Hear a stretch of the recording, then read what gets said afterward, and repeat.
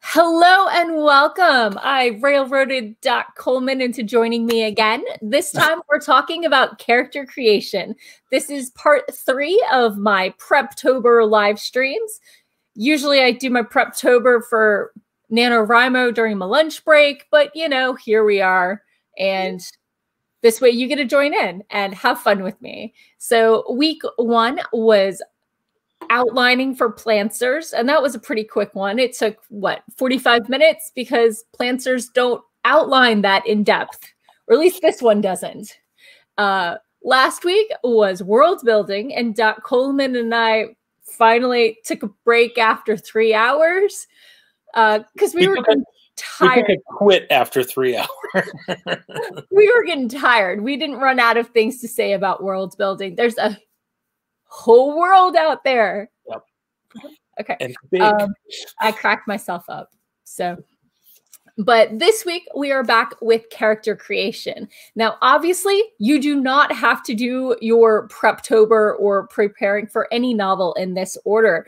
I could have totally done it in the opposite order or jumbled it all up. And all of the parts are so intertwined and so interconnected that changing one thing will change another. And so there's no one right way to do this. I just picked an order and went with it because I had to pick something. There's one right way. It's your right way. And you have to figure out what that is on your own. And the right way for one book doesn't mean necessarily it'll be the right way for the next book. True. So just because you've learned how to write a book, you've learned how to write that one book. Mm-hmm. Unfortunately. I mean, you're the same person, but your context changes and your story changes. You're writing a different story. And so your method may change. Yeah. And as you become a better writer, theoretically, your method will change. Mm-hmm. And processes exist to help you accomplish something. If it's not helping you accomplish what you're trying to do, change the process. Mm-hmm. Try something else. Feel free to experiment. Exactly. Hello, CV, and welcome. So my vague outline for this discussion is, first I'm going to talk about names and the importance of naming characters. Then I'm going to talk about who I need for my particular story. And then I'm going to come up with my go-to name list. And I'm going to talk about types of characters and that sort of thing. And then I'm going to do some Google image searches because I'm not a very visual person and I like to be able to see who I'm describing. Yeah. How do you create your characters, Doc? My characters tend to come from different places. Like when I started off with Crackle and Bang in the Perils of Prague, right? Placement. That started with a Halloween costume.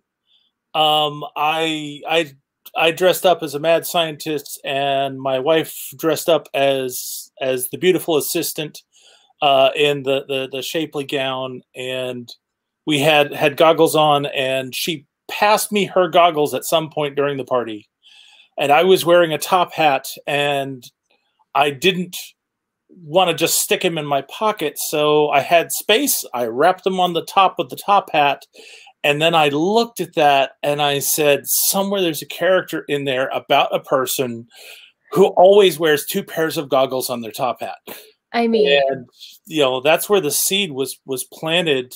Part of it goes back to part of it goes back to Excalibur comics, where you have Captain Britain, and they did a run back there where they did some multi-universe adventures, and one of the universes they gave you a hello cat that they gave you a peek into was one where everything was still very Victorian and steampunk, and part of that is where I got the idea of, okay, we're going to have that, and we're going to have Queen Victoria as an eternal figure. And I've pulled things from different places. The airship in Perils of Prague is inspired by Up. Oh, fun! Super fun. So it's kind of like the inspiration is all over the place. Right. Miss Bangs started off as being the beautiful assistant, and then the joke was everyone thinks she's an idiot, but she's the smartest person in the room, always. So things kind of evolved from there. It all starts, to make a long story short, it all starts with a seed, and then you see where it grows from there. Right. Obviously. My narrator started off as a nothing. He was just the audience's view into that world. Mm-hmm. And over the revisions, he gained a life of his own, that he didn't need to just be the audience's eyes, but he needed to have a purpose and an opinion. And he had a background that he grew out of where he felt pushed around from his family. Mm-hmm. So he became, he was out there supposedly seeing the world and looking for a wife, whether he wants one or not. But in the end, he ended up looking for a family. So. Oh, I love stories that are about found families. Found family stories are great. Mm-hmm. So when you're creating a character, some people start with the concept, some people start with the name, and some people start with an image. It all depends on what sort of person you are. So let me just grab my notebook so I can get started here. So, and I just gave you an example. I started with an image. Okay. And I started with an image, and the next thing came the name, and then several elements came together and built the concept. And the image was the professor with the two sets of goggles and the beautiful woman next to him. Mm-hmm. And the names were Crackle and Bang. So I wanted it to be the Adventures of Crackle and Bang, so I had to make it adventurous mayhem. And then bringing in the steampunk elements and the different places they come from in the world filled in the concept. Right. Okay. So for those of you just tuning in, for NaNoWriMo, I am doing a fantasy set in space with my inspiration kind of drawn on from the fable Colony of Cats and maybe some Baba Yaga in there as well. So I want my story to be rich in mythology, myths that actually exist on Earth, and also a new mythology made out in the stars, because I'm set on another planet and I'm going to have octopus people. So thinking about octopus people, they have beaks, and underwater, what kind of sound is going to travel best? Vowels and clicks or taps. So the octopus names are going to be maybe something with a lot of vowels and some ticks, and then, a nickname that the humans are going to use. And my main character is human, not an octopus person. So that's my vague concept. And my main character is started off on a family ship. The ship broke down. Mom and dad contracted out for 7 years their time, 21 years travel time because of distances and speeds. So we get that sort of fae, they're in the other world and missing time and peeking back kind of feel to it. So first, I'm going to have to name the world, but we're talking about character creation. So who is my main character and what sort of character is she? Well, going off the traditional fairy tales and stuff, or taking my inspiration from there, I've decided that her name is Valissa. With a V. With a V. With a V. Okay. Yes. I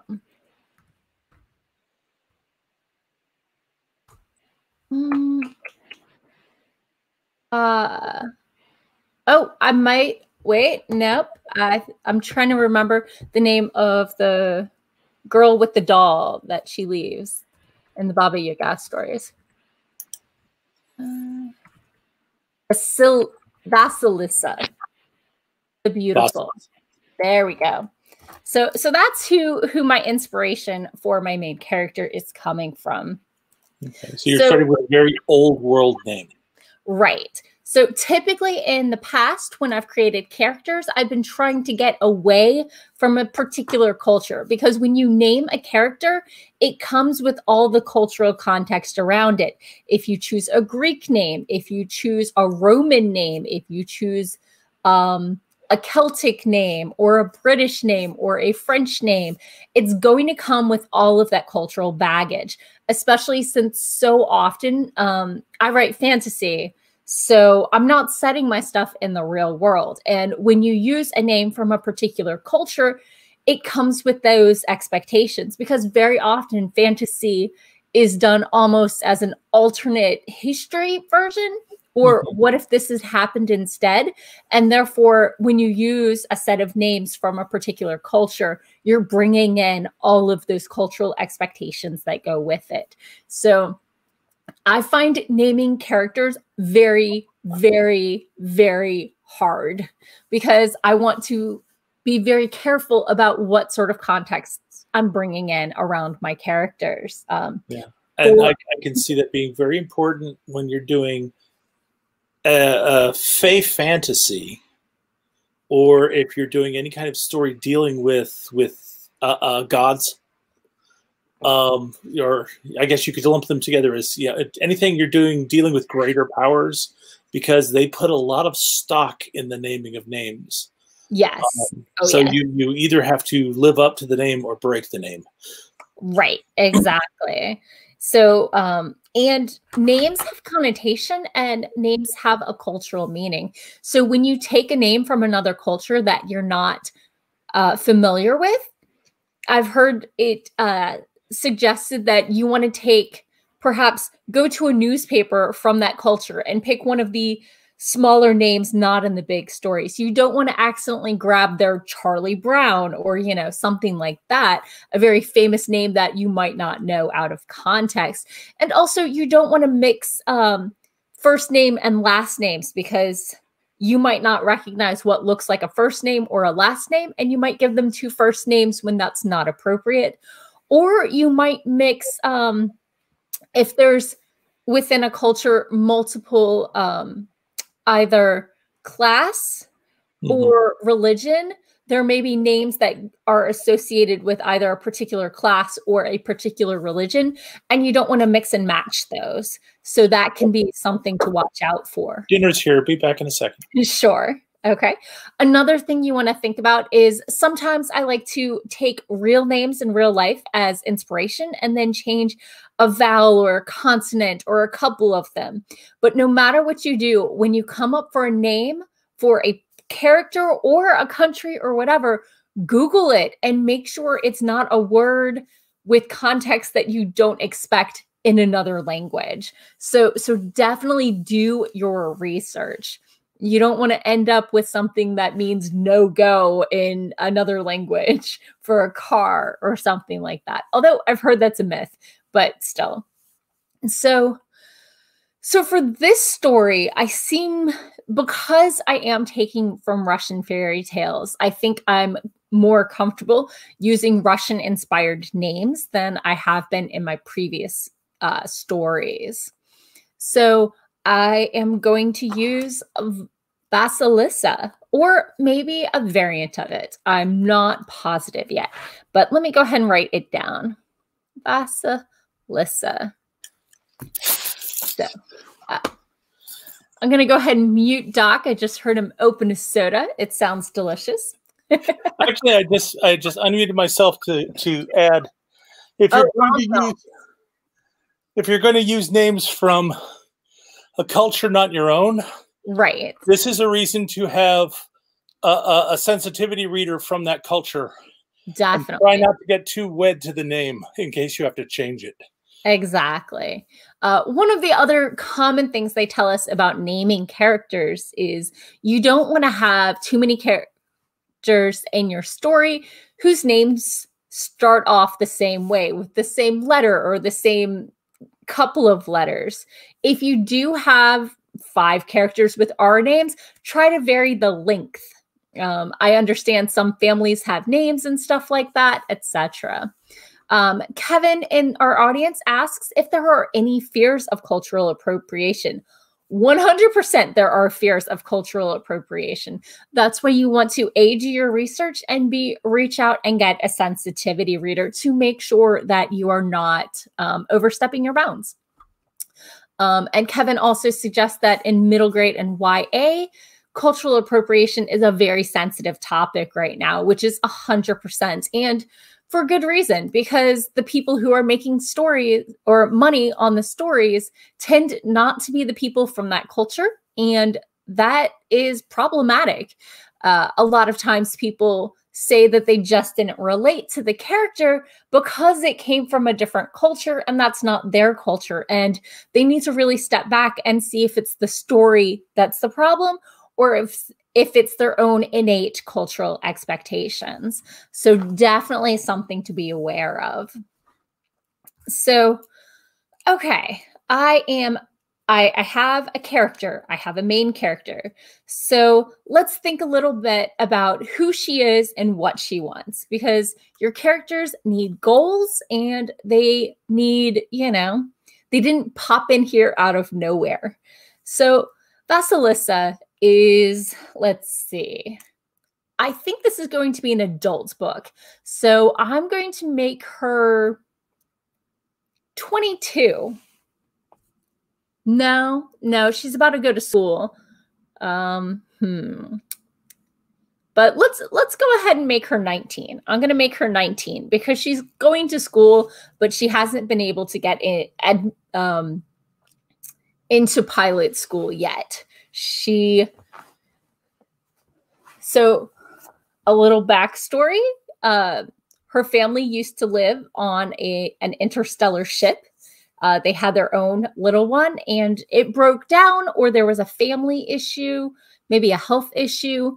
And they got grounded on the planet where the octopus people are. So she wants to get back in the sky. That is her big thing, to get back in the sky and get her family back together. Those are her primary motivations. So I'm going to go ahead and write that down. Motivation, fly, and get family back together.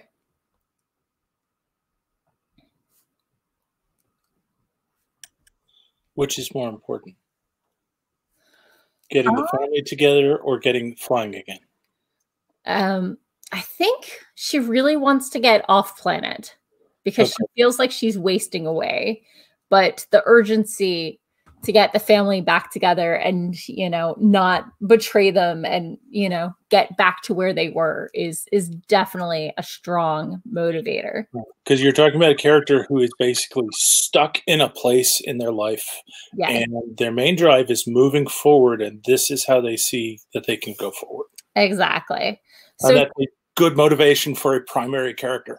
Right. Some agency. Definitely. I have written main characters without agency who just react, but you can go back and just because your draft has no agency doesn't mean you can't go back and change it and make them more of a proactive character. And I've got a story with a character who basically gets pushed around by events because she was happy where she was before. She wants to get back there, but back there isn't really a real place anymore. And she really gets pushed around until she gets ticked off that she starts taking control of her own life. And that's where things get interesting. I mean, there are a lot of people out there exactly like that. So let's talk about what stands in her way. Hello, we have an Eva. Things that stand in Vasilisa's way. Money. She doesn't have the money to go to pilot school. She doesn't have the money to get off planet. She doesn't have the money to get the family ship working again and everybody back together. So she's really motivated by money will solve a lot of her issues, like most of us. Once you have enough money for, you know, the things you need and maybe a few of your wants, you're probably okay. But until you get there, it's a little rough. It's a little rough. So that is her biggest impediment. Another thing is that her family is tied into contracts. I'm not sure if anybody was on my previous ones. So her family, her parents have signed on to a corporate mining company. It just made sense to me since we're in space, to fly their ships for them. And they have a 7-year flight contract or a 3-year, which makes more sense. A 3-year contract that is 21 years on the planet, or a 7-year contract that's 21 years. I like the 3 and the 7s because that's very fae. That's very fairy tale number. I'd go with a 7-year. Okay. And honestly, the logic behind that is typically you'd have a 5-year transportation contract. Right. So rather than going shorter, especially if the parents had a good reputation, the company would want to go longer, right, in order to have their services. And that gets in the whole corporate mindset, but right. Okay. So those are the two big things counting against her. So now let's talk about character attributes. One of the most fun workshops I have ever attended was on character building. And in this workshop, we all wrote down 3 attributes of our character, and then we dropped them in a hat. And then we drew 3 random characters. Why? Because when you're thinking of a character, typically there's sets of attributes that we give to different people that are expected and stereotypical or tropey. And even if we're trying not to, it can very easily fall into that habit. So obviously I was unable to do this by myself. Jo Walton, that's who ran the workshop. Okay. So she is an amazing award-winning writer. So I just want to give her some shout out. I did a writers roundtable with her once. That was very fun. Isn't she amazing? She's a really compelling speaker and very knowledgeable and writes good stuff. So one of the ways I duplicated this sort of thing on my own was I took a pad of paper and I wrote 3 lists and I numbered them. And then I just had a couple dice.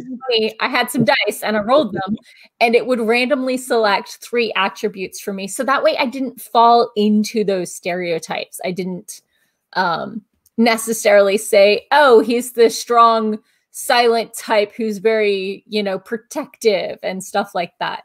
Or they're a barista. They're clearly snarky, underpaid, and highly caffeinated. And can't spell. No. And enjoy talk art. Yeah.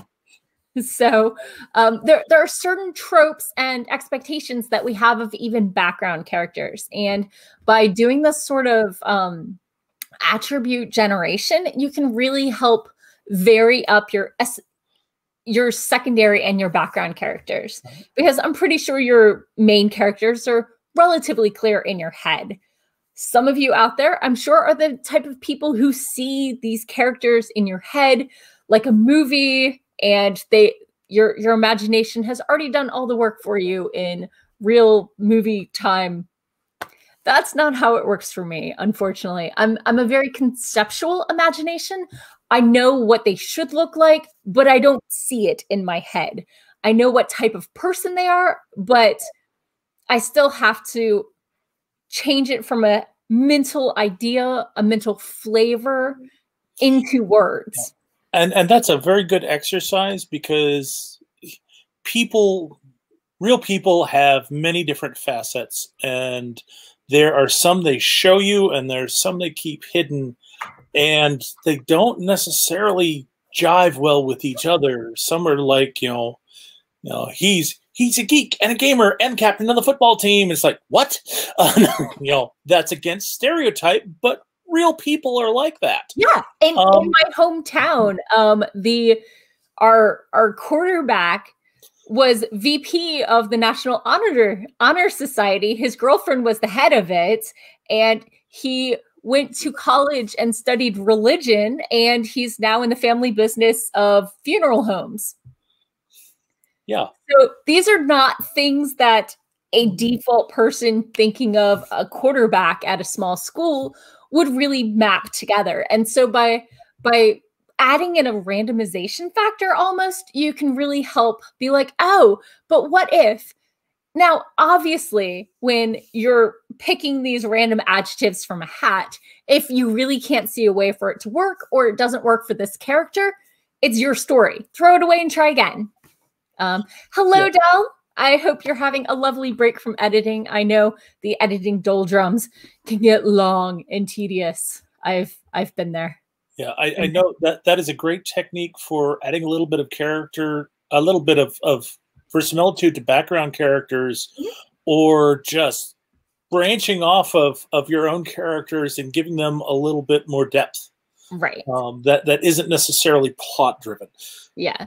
Now, I know there are plenty of people who, when they're doing character creation, really enjoy just making an entire character sheet for them in the role-playing sort of history fashion, with all of their strengths and all of their skills. And sometimes that gets I get close to that, but it's a little more in depth than I usually do, at least outside of my head. Obviously, I like to say that all of my ideas and concepts just kind of percolate in the back of my head.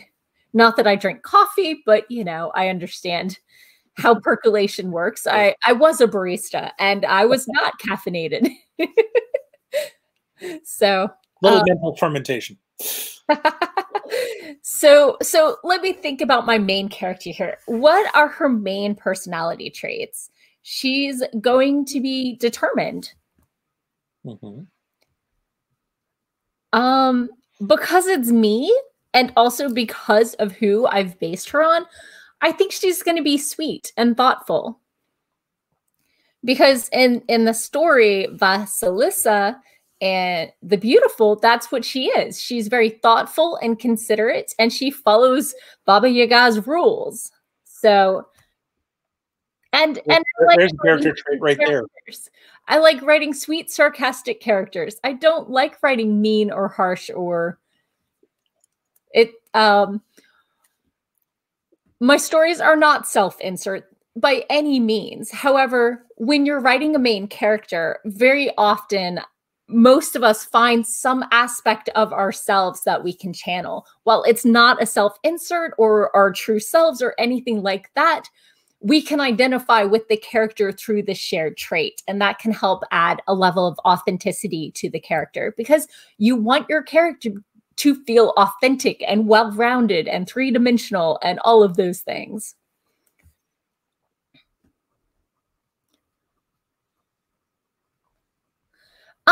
But I think she's also going to be a little impulsive. Okay. I could see her. She's sweet. She's determined. She plays by the rules. She needs some character traits to get her in trouble. Sometimes following the rules can get you in trouble if people have conflicting rules. Yeah, following the rules is supposed to keep you out of trouble, but it also makes it easy for other people to set you up for trouble. Exactly. So that's a good conflict angle. But you need to have both internal and external conflict. Right. So someone can mess with her using that trait, but you still need ways that she gets herself in trouble. Right. Obviously, impulsive goes a long way towards that, I think. And let's see. Maybe she holds a grudge. I don't know. I'm not sure on that one. Okay, so she's a little impulsive. Mm-hmm.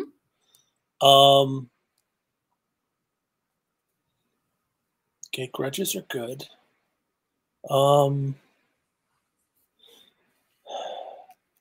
I'm just trying to think. Is there anything that's appropriate that's kind of out of left field?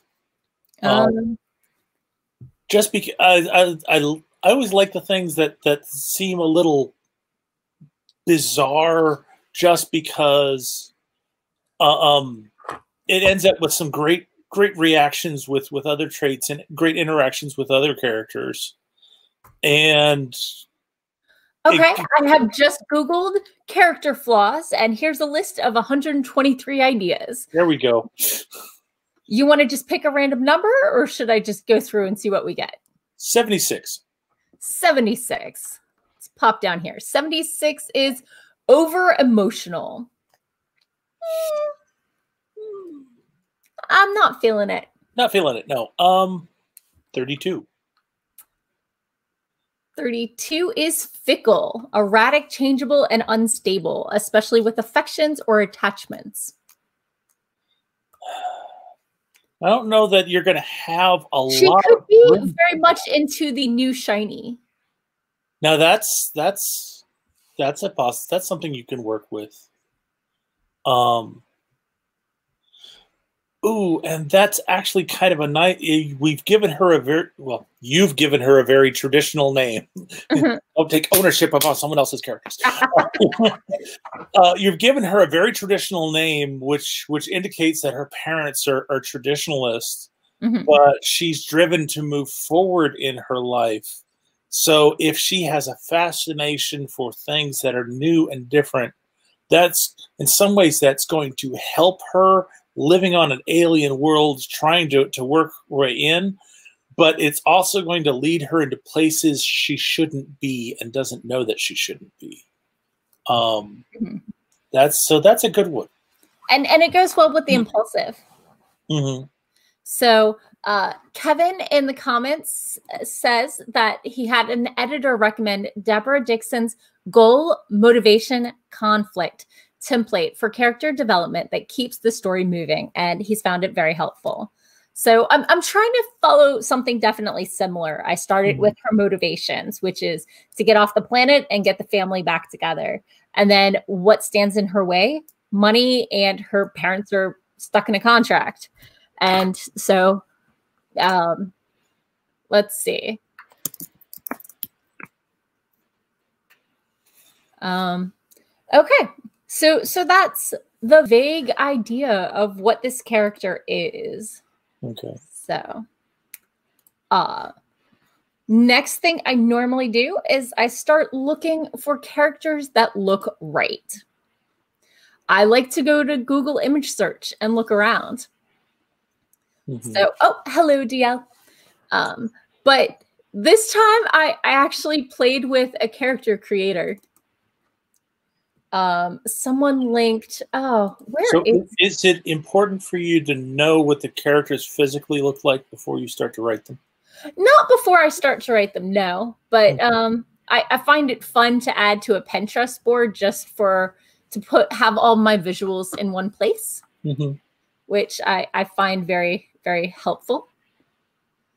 And I can definitely see having some of the details figured out before you start to write definitely makes it useful, so that you're not going along on the fly and it's like, this week her eyes are green, next week her eyes are blue.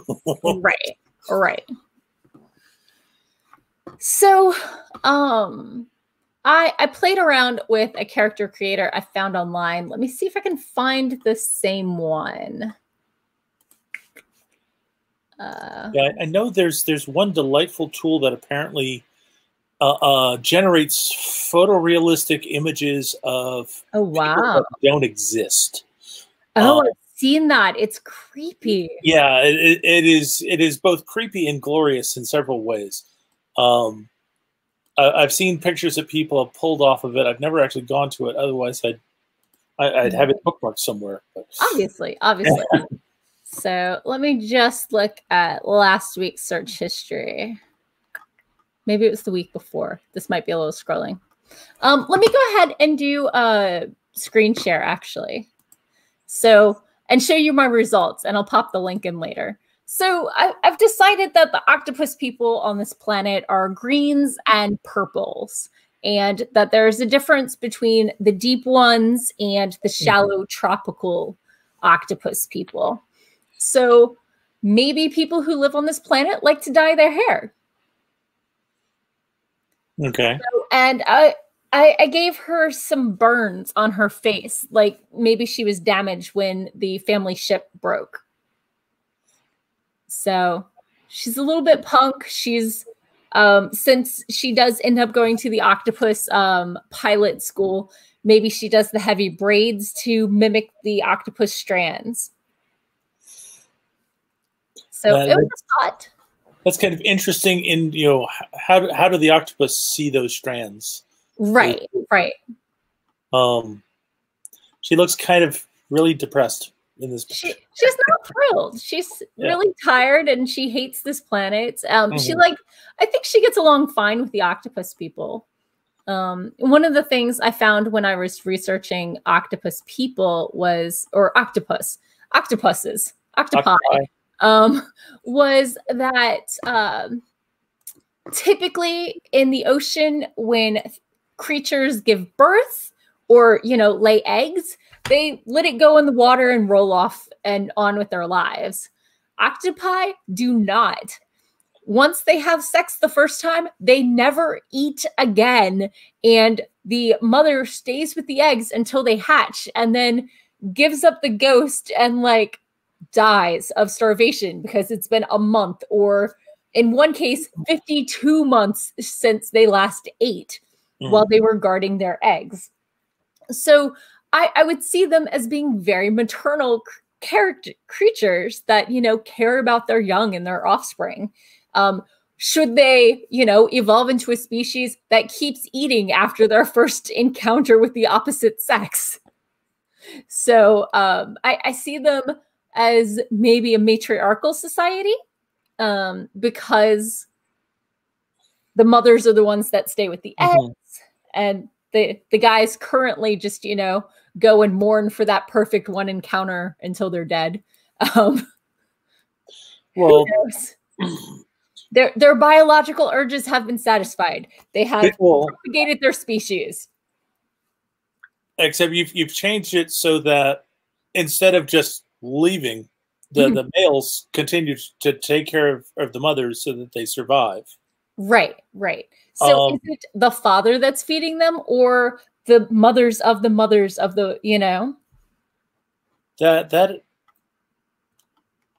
That has some interesting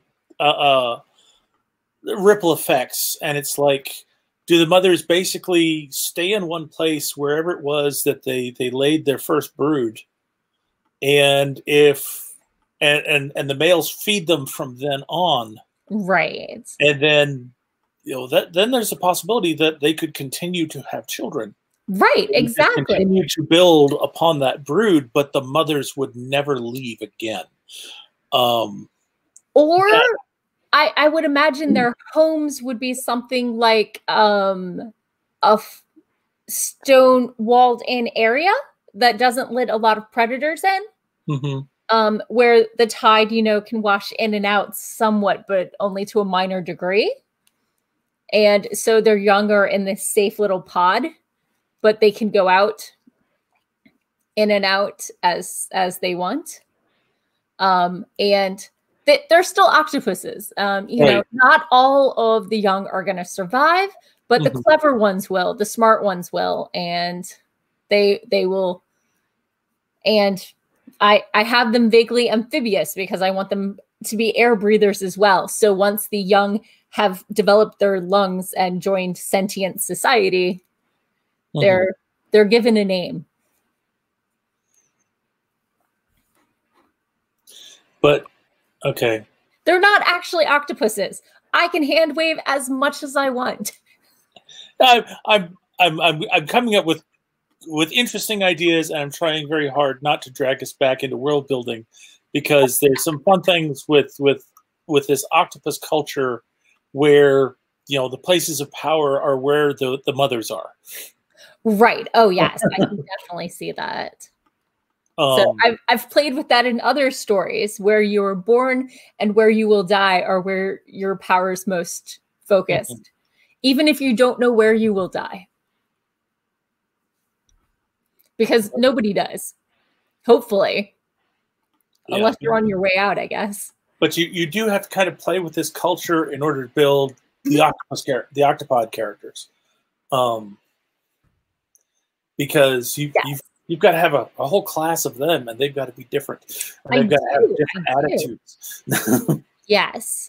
So I do need to know more about my octopuses before I can name them, so I know who they are. So let's talk about one of my octopus characters. There's going to be the introductory to piloting instructor, and they're going to need a name with a bunch of vowels and a nickname that the humans give them. So, ooh, no, that's a bad name.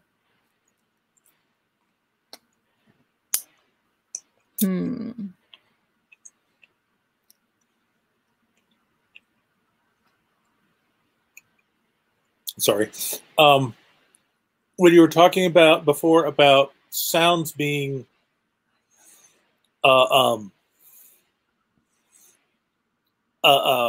the generated underwater that travel well enough to be understood, being built around beak clicks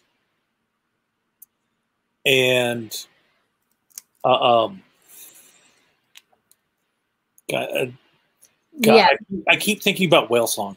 Exactly, because that's what travels through water. That's what conveys the easiest. And so I don't know that octopuses actually make noise in this world, but in my fantasy world, they totally can. But consonants aren't going to travel that well in water. In some ways, this is a lot like, okay, what is the Wookiee's name in his real language?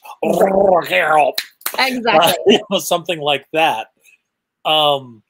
Because that's the kind of vibrations you're going to be able to make. Throw in finger snaps for beak clicks if you're a human trying to pronounce it, or a tongue click. So depending on how skilled you are. Right. Ayu. Yeah. Sure. Might as well be the first character's name. So humans call them Mr. Io.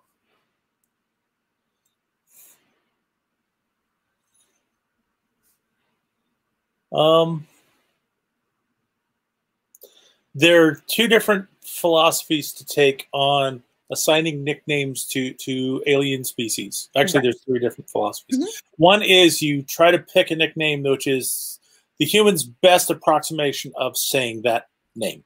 Right. The second is you let the alien creatures determine what human word they like. Oh, yeah. That they want to have used to address them. And the third is kind of like, pilot nicknames. They're attributed according to behavior, which usually means they commemorate some bad mistake you've made in the past. Right. I feel that's a very human thing to do. And so my octopus are not going to have that sort of nickname. Right. That doesn't stop the humans from doing it, but the octopus people are not. So, and I think their title is going to be pilot and not sir or miss or whatever. So I think I'm going for the human approximation. Okay. So, and you can also have a little bit of both. You can always have an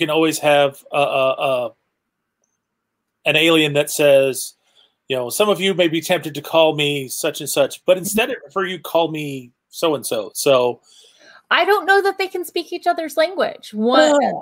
So I think they can understand each other. I don't know that they have the tongue to speak each other's fluently. Okay, that's a fair point. So I would say that both sides are approximating each other's names, and therefore they're not seeing it as offensive. Mm-hmm. So it just part of it is how much are you going to how easy do you want to make it for your readers when they're reading along and reading about, you know, Pilot IO and Professor Woo Wee and, you know, right. Engineer Google. Well, you see the name and you know you're talking about an octopus person. This is true. But you could just as easily have, you know, Pilot Jaeger and Professor McGonagall and you know, Engineer Scotty. It's, you know, it's your story, it's your choice, but there's different aspects of how you want to deal with it. Definitely. So definitely something for me to think about, and I'm not sure I have an answer yet. So thank you for bringing up these points. I really appreciate them. So let's talk about this pilot instructor. What sort of personality are they? Their goals are to train people. Mm-hmm. And you've got to look at, why are they a pilot and why are they an instructor? Right. And what is the philosophy of piloting for this race? Right. So for those of you who are just tuning in, for my octopus spacefaring people, they pilot genetically engineered jellyfish.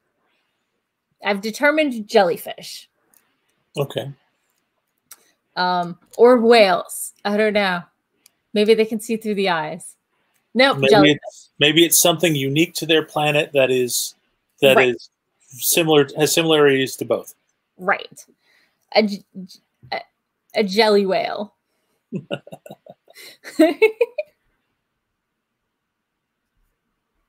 So our main character is human, and she wants to learn to pilot, and she wants to get off this planet. And the only way to learn or get a pilot's license with a human ship is, right now, since she has no money, to either get a scholarship, which she did not get, or to contract herself to a corporation for the 7 years in pilot time, 21 years in real life. And her parents have forbidden her from doing this since they already did it and it stinks. So we have this, she's stuck on the planet until her parents get back, and they have another 15 years. Yeah, the other aspect is that as a young adult, despite living on a ship, she's got no skills, while her parents at least had marketable piloting skills. She has a little bit of everything, but not so much that she qualifies for anything. Yeah, not enough that she qualifies for any of the better berths. So it's bad enough as it is for them. It's that much worse for her. Exactly. So let's talk about Pilot IO. Pilot IO wants to train people, and I think Pilot IO is taking a turn training because they currently have a brood that's growing up, and they want to be on planet until the young ones are old enough to go off planet. Okay. So IO has a mate on planet, but they generally live off planet. As a pilot, you'd be off planet. Right, obviously. Or you'd be surface to space pilot. Right. Yeah. So which is a totally different pilot. But for the humans, it's a totally different type of pilot. Do these spacefaring jelly whales land on planet anymore, or have they evolved to live in the ether space? That's an interesting question, and that's going to be answered by how you decide that they actually get into space. I think that the first ones would have launched from the ocean. Yeah. I think that it's part of their evolution cycle now. I think just like the octopus have their water only period, and then amphibian style, now they have some lungs as well, and they can do both. I believe that I believe that the jelly whales start off in the water and then go to the air and then go to space as they get bigger. So I think learning to pilot an air to space would be the first step before you learn to sail the ether itself. So the jelly whales are going to evolve as well. Luke in the comments has said, entry-level pilot position available, 10 years experience required, no pay, no benefits, apply today. Yeah. There is healthcare though. They do. Yeah. They do healthcare and meals, room and board. So that's definitely a thing. Okay. So we have why the pilot is there, training, and the pilot's worries. What does the pilot want? What's holding them back? Well, the kids are young. Kids are too young. The pilot wants to fly because that's why you become a pilot, is so you can fly. Right. And what's holding them back is their family. Right. Because, I mean, we've just established that the mothers don't tend to move once they once they have children, and unless the mother gets pregnant on a ship, she's staying where she is. Right. She's staying where she is until those babies are in the air. So hello, we have a Chandra. Thank you for joining. So right now we're talking about my octopus fantasy people who are interstellar pilots on bio ships that are actually jellyfish whale things. So I have a name for my character. I have, so I think that's the main things we need to know about the pilot. So let's talk about Vasilissa's family. Okay. She's got her dad, who is on the ship, far away. She's got her mom, who's on the ship, far away. She has her aunt and her cousin who are near her age. And I think her uncle. How many people do you think how many adults should it take to pilot an interstellar ship, even a family one? Are we talking a crew of 5? Are we talking a crew of 7, 12, 20? That depends on the size of the ship. Right. If you're talking a huge bulk freighter, you're going to have a large crew. If you're talking about a courier that's bringing information and high value goods, that could be a handful of people. How did her family ship make its living beforehand? Specialty foods. I was just saying, if it's a family ship, then they're probably doing a lot of it's probably a small ship. They do a lot of courier runs. They specialize in information and low mass, high value goods. With specialty foods and spices and things and couriers. Luxury items. Luxury items. So yeah, probably about the size of the Firefly. For the human ships, there may be some robotics, but for the octopus ships, it's all organics. So right now I have octopus space people and I have humans.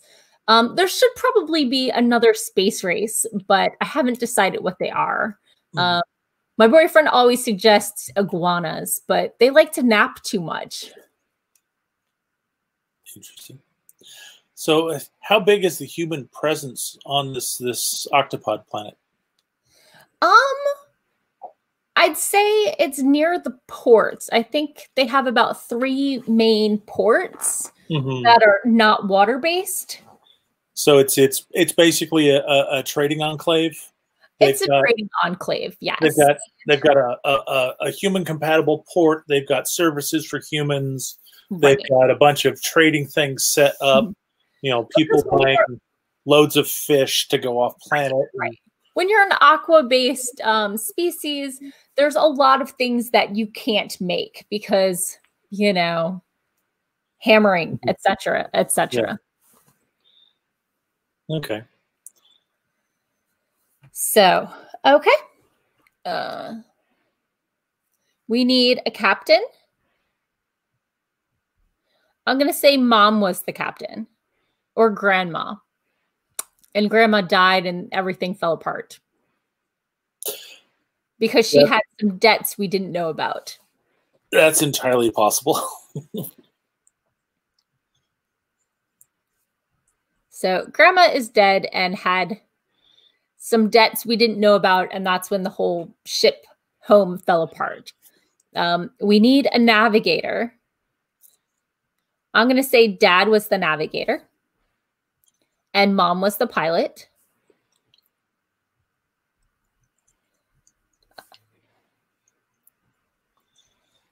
Let's see.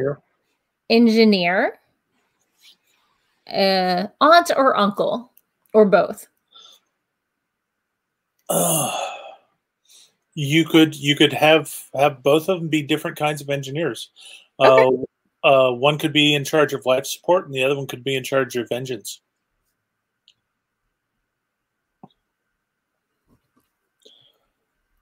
Engines and everything. How much of a specialty that is. Right.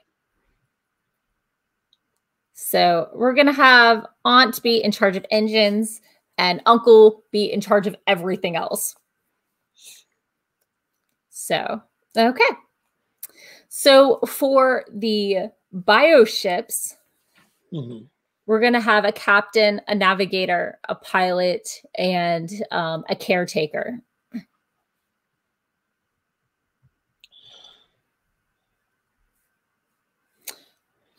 Since they're bio, maybe the captain can be the navigator as well. Or the pilot is also the navigator.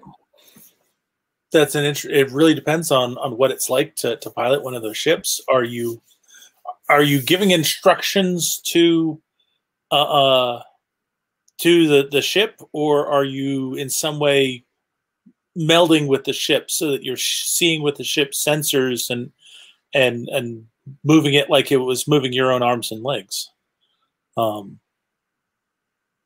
There's a number of different ways you can go. Yeah, yeah. Also depends on the size of the ship, the size of the ship that you're going to be flying, because if these are going to be starfaring creatures, setting up new colonies elsewhere, they're going to need some really big ships for moving lots of material. Right, but I think. Oh, okay. Going back to what I think I thought of before is you've got your captain and you've got your pilot and you've got your co-pilot. And then we've got the caretaker. So for the bioships, we've got the captain / navigator, the pilot, the co-pilot, and the caretaker. The pilot is mentally bonded with the jelly whale ship. But the co-pilot can help steer it during off hours and monitor things and stuff. But once you have become a pilot for a bioship, you are its pilot. And as it grows, it turns into a colony ship eventually. But until it gets that big, it's not going to. And we kind of talked some last week about how the ships become families of their own. And you have to be acceptable to the ship in order to join the crew. Exactly. I wanted to point out something that Luke brought up in the chat about talking about having doctors, weapons officers, security administrators, all that kind of fun stuff. Just because of how dangerous is your spacefaring world. Do you have the dangers of space travel? Do you have dangers from other races? Definitely. Is it necessary to have weapons on the ship, or is space just so freaking big that the odds of you encountering anybody are next to none? That's a good one. And thank you, Luke, for having the good taste of buying Perils of Prague and having it on your shelf. I hope you read it too. Hey, if you haven't, my to-read pile is 3 years deep. I totally understand. And hello, Charlotte. Thank you for joining us. So For those tuning in late, I am talking about my fantasy world in which it's a sci-fi fantasy, and I have octopus people who are spacefaring, and they use jellyfish/whale ships to travel around in. And our main character is trying to get a pilot's license on a jelly ship because to get one on a human ship requires selling 21 years of her life to the corporation, which doesn't have a name yet, which I definitely need to do. So I just went over what sort of positions I need on the ship. So let's go back to building her family. She's going to need a dad, a mom. She's staying with her aunts and her uncle and her cousin on planet. And I think they're running kind of a bar diner sort of thing. Okay. So just one note, why is it so inexpensive for humans to get into the Octopod Academy and learn about all these things? It's not. It's part of a it's part of an exchange program, so there's a couple scholarships available. Okay, so they're basically having to compete. They get to go for a while to compete to get in, and if they get in, you know, as long as they keep doing it, they're in. But if not, then they got to find somewhere else to work. Okay. Exactly. And while you can be things other than a pilot and trained up on a ship, only 1 or 2 people, humans from each year, even make it to the pilot level. Right. So this is a cultural exchange program, but it's also a great opportunity for any humans living on one of these planets because it is so much more affordable if you could do the work. Okay. Exactly. If you have enough money, you can go to pilot school. She does not have money. And so the main corporation that will pay for you to train and learn and go through school and that sort of thing is a big, large mining corporation that is local to this region. And that's who her parents have signed off to with the hope of raising enough money to fix their family ship. Their family ship currently is a draw on their resources because you have to pay to maintain it. And in my world, human ships don't land on the planet. You take a shuttle up to them and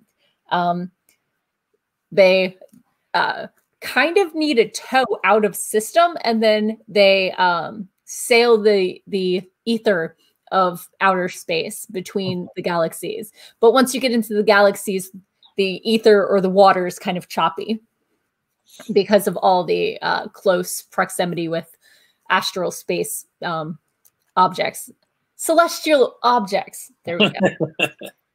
Okay.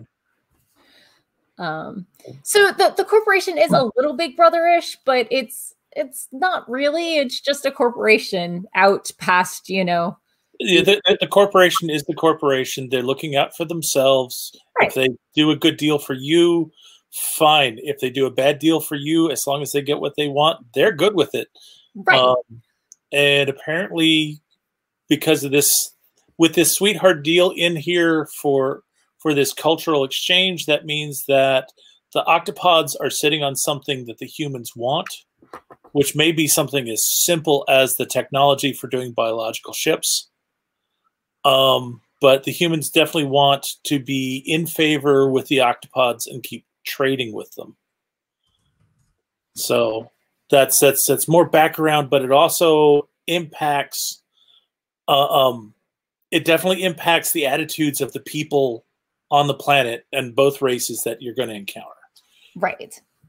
So, welcome, MM Ward. I'm glad your power is back and you're here.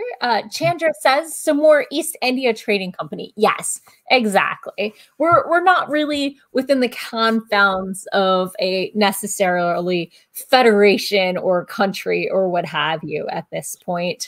A young East India Trading Company before they started bringing their own armies and wielding ridiculous amounts of power. So in my search for names of her family, what I like to do is I like to go to baby name sites and see if it can, since I'm using real names for once, instead of coming up with things off at the top of my head. One of the things I really, really like to do before I get into NaNoWriMo season is I like to compile a list of at least 20 names, probably 30 names that culturally and logistically fit without being too similar. As we talked about earlier, you don't want names that sound too much alike or you will confuse your readers. So I like to compile a list of names. So when I run across a secondary or tertiary character I hadn't even thought of, I can just grab and go. Because one year I did NaNoWriMo, and people are like, oh yeah, just use placeholder names. So I have a story with Alice, Bob, Carol, Dave, and all like the first most American generic default name possible. I went through the alphabet and then started going through it again. And the neighboring country was named Canada, so I didn't have to stop and think. I did manage 75,000 words, but I haven't touched that manuscript since A, it's a hot mess, and B, it is the sequel to my YA fantasy that I'm actively querying right now, and there's no need to rewrite it until I know the final shape of the book that comes before it. Yeah. That's actually a very, very nice technique to go and have a list of preloaded names. I did not do that for Perils of Prague or for Kindred of Kali. I relied on the fact that Scrivener has a name generator in it and has names based on certain locations, which when I was trying to come up with names for English people was not a problem. It gave me all kinds of good name suggestions. When I was trying to come up with the name for the inspector in Prague, they didn't have a single Czech name. I had to go do research. Oh no! I got into Kindred of Kali and had to come up with all of these Indian names and hybrid British and Indian names. Oh. It didn't have a damn thing for me. So I during the first shot with Nano, I was dropping placeholders left, right, and center, trying to keep them consistent across all the different characters I had to track. And then I had to go and find Indian name sites and try to figure out, you know, right. Do I want something common? Do I want something literal that says something about this character? Yeah. Or do I just want to grab a first name and a last name and hope I didn't just make up something obscene? Right. MM Ward says she spends so much time on names and naming conventions for her series. It's hard. Some people aren't picky or are very intuitive with names. I am not one of those people. And so it's something I really struggle with. And if I wait until NaNoWriMo to come up with the names, I will lose my entire writing time trying to come up with the right name for the person. Yep.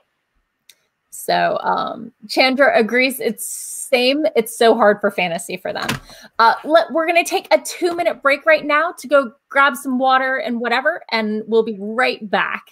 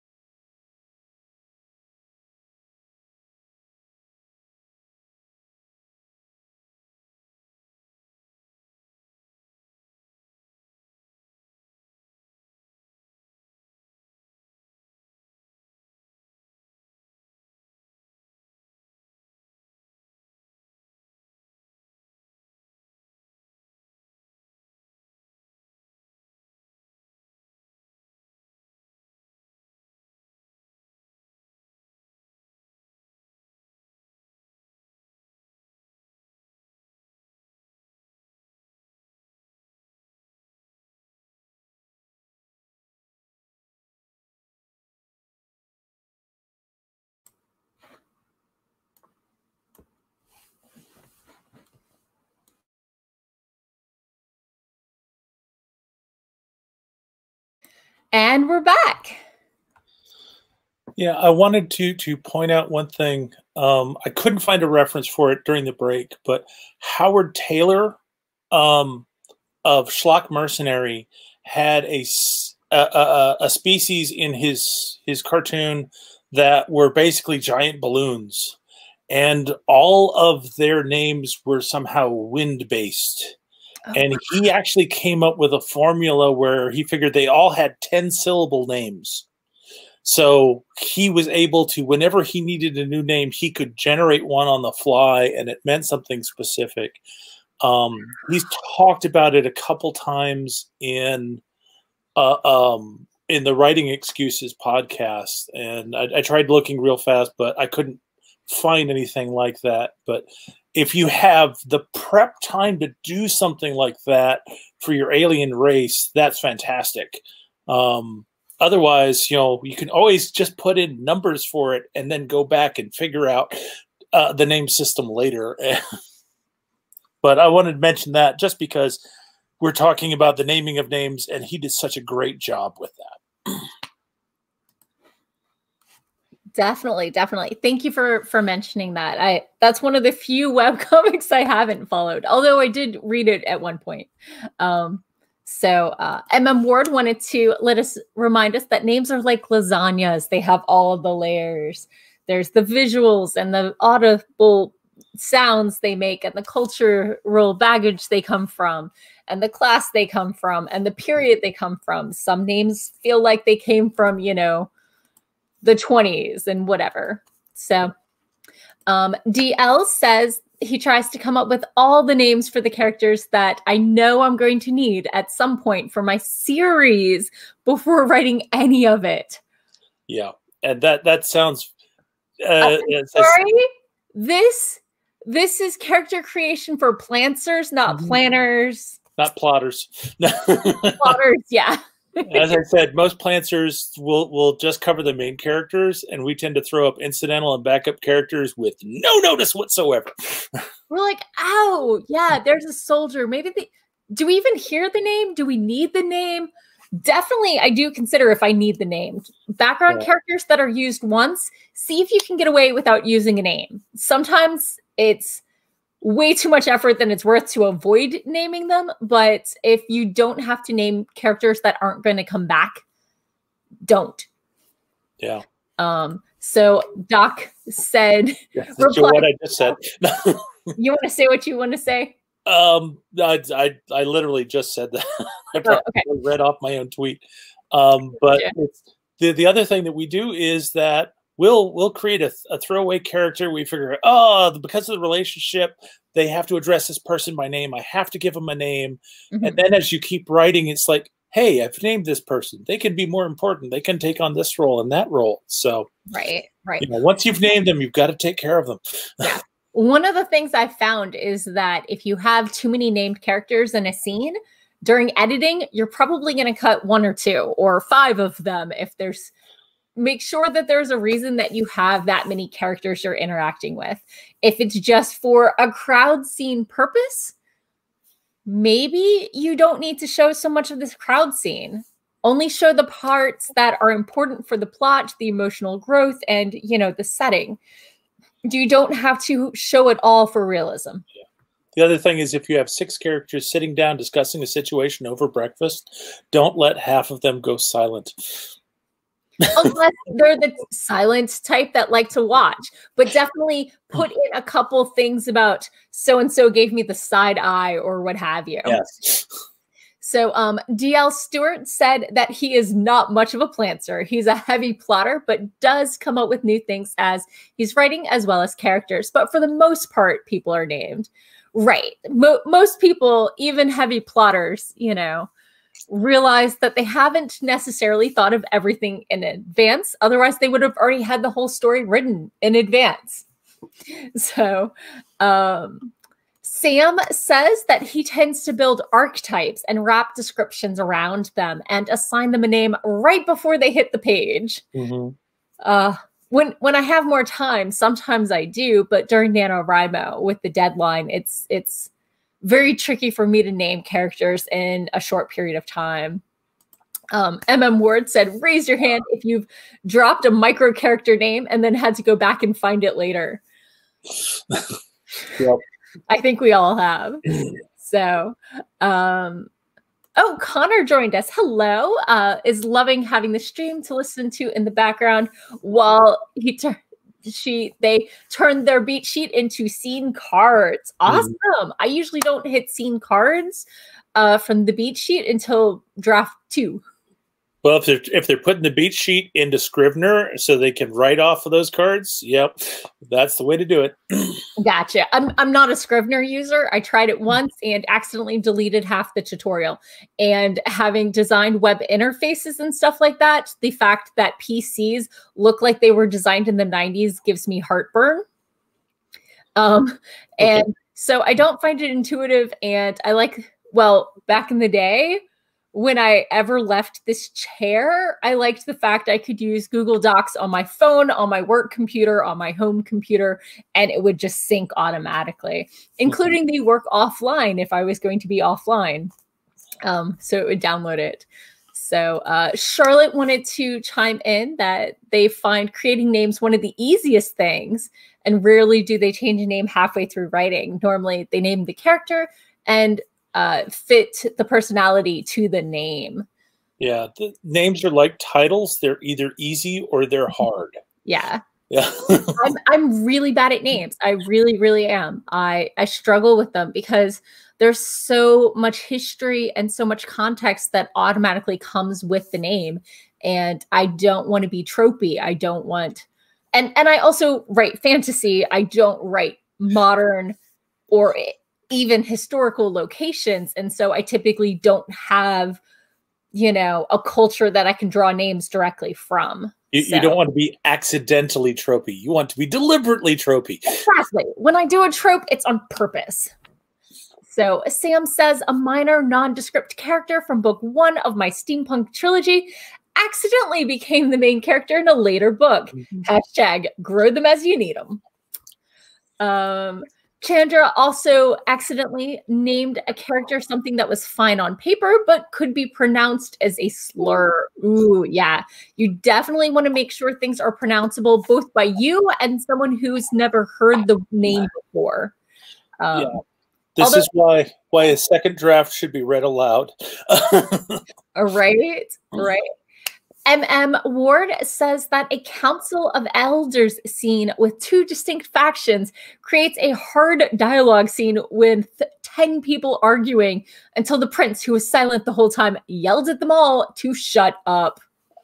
DL has written a few scenes with a council of 10 people plus a few others, but they're not always all mentioned in the scene, just the main characters for that scene. So, and Lizzie joined us. Hello and welcome. Lizzie loves coming up with names. They write romance though, so just use the names they really like, which is awesome, And I think I'm kind of cheating this time by going with an actual culture that has existed, so I can pick names straight from it without having to tinker with the names to make them feel a little less. You can also feel free to name some of your characters Steve and Janet and things like that. I totally could. Lizzie says their Preptober is writing the beginning of the NaNoWriMo book, and character development is an important part of this book. 100% important for every book. I read for the characters and the plot. Those are, and the world. Wait, what don't I read for? I read for the characters and the plot and the world building. And I'm not that visual, and by reading other people's books is when I learned that I don't know what people's eye colors are in real life, much less fake ones. Yeah. I don't pay attention to eye color. It's not a thing I do. Chandra said their beta reader caught the could be read as a slur name. Yeah. And this is me. Sam is describing, I believe, a description I've given him in the past. The number of readers who just recognize the, quote, shape of a character's name rather than committing the pronunciation to memory is staggering. Made me stop stressing about character names, which I totally get. I just worry about the cultural connotations. And I have to admit, Steve Miller and Sharon Lee are my favorite authors, and they're idols of mine in terms of writing style. And in their Leoden novels, with some of those Leoden names, and worse when they get to the Ekstrang names, it's like, okay, I know you're talking about it. I am not going to try to pronounce that name. Right. It has a visual look and a mental flavor in my head, and I move on. So, fantasy name syndrome. Right. Sam says my favorite character ever written in fiction. I'm only 40% sure I know their actual name. Yeah. Lizzie wanted to share that her character's name is Lily, and she's dealing with her dad being sick while being the homecoming queen and finding out who she is as a person. Very good age for coming of age, definitely. Ward has an antagonist whose name is, but is it pronounced Zethel or Zethel? I would think Zethiel. Like it rhymes with Nathaniel, eel. Yeah, Zethiel is how I'd pronounce it. Zethiel, yeah. But Ward, as long as you can tell the person recording the audiobook how to pronounce it correctly, go for it. And Lizzie says, just remembered I don't know what most of my characters look like. Oops. That's exactly why I'm here tonight, trying to sort that out. And that's fine as long as they don't look like themselves consistently. Right, exactly. And Chandra didn't realize people not knowing how to pronounce names was a thing. It's frustrating to them if they can't pronounce a name and it trips them up. For DL, if they can't pronounce a name, it automatically becomes just the first 3 letters of the name. And Ward says, once I apply the naming convention to the whole story after the 0 draft, it will be spelled Zethiel, but with an X for the Z. And Lizzie loves using their simple names. Fantasy versus romance. So contemporary is easy for names, but then you have to get like the real world details right. Yeah, and the one thing that's very important is if you're going to put in a temporary name that you don't think you're going to keep, you make sure you spell it consistently so that you can do a find and replace on it. I was just reading one of Nathan Lowell's books where apparently he renamed a character from George to Harry in one of his drafts and missed one of the places because there are these 2 characters walking up. They start talking to a 3rd character, and then George steps back and says nothing. And it's like, where'd George come from? So that's a mistake anyone can make. Oh, 100%. So, okay. I'm going to show you what I'm doing right now. So for my main character, I've got Vasilisa, because I want to draw heavily on the folktale aspect. I want it to be a folktale in space. Mm-hmm. And so I Googled names that go with Vasilisa. So let's make sure I'm sharing the right one. There we go. I like behind the name. I like name meanings. I like that sort of thing. And I feel like it's closer to etymology and more likely to be accurate. So first we have the name. It's feminine. It's Russian. In Russian, it looks like this. It's pronounced Vasilisa, I think. It's a form of basil. Cool. There are masculine forms of the name, so you want to make sure you don't give them a masculine nickname in that culture. And so people think of this name as classic, formal, maybe a little upper class, natural, wholesome, refined, strange, complex, serious, and maybe a little nerdy. Mm-hmm. So let's look at related names, which is what I'm looking for right now. So we have the equivalent name in other cultures. In Bulgarian, it's Vasilka. In Greek, it's Vasilika. In Macedonian, it's Vasilija. In Polish, it's Wasilina. Wasilina. There are nicknames: Vaska, Kiki. Oh, Kiki comes from Vasil. Okay. There are masculine forms. Oh, hey, this one doesn't have it. Okay. So I'm going to jump to... Go ahead. This is very cool because, especially with your spacefaring folks, you can have someone with a very Russian name who is friends with someone of Greek descent and therefore picks up the Greek nickname for their name. Oh, yeah, definitely. So that's fun. And I think if you go back to the name tab. Yes, one moment. I was on a different tab. Okay, back on the name tab. Go back to the name tab and scroll down. There's related names here. Right. Okay, and there's your masculine forms. Right, yes. Okay. So you want to... And other languages and culture. Okay, so it's got some of the same information. Yeah, right. yeah. I thought that was what you were missing, was the masculine forms. No. Okay. I was just looking for... There are some baby name sites that'll give you names that go with a name. Names to go with. So let's see if this site has anything I like. Okay, so I'm going to go ahead and share a different tab. And so this is totally part of my process. You're just sitting through it with me.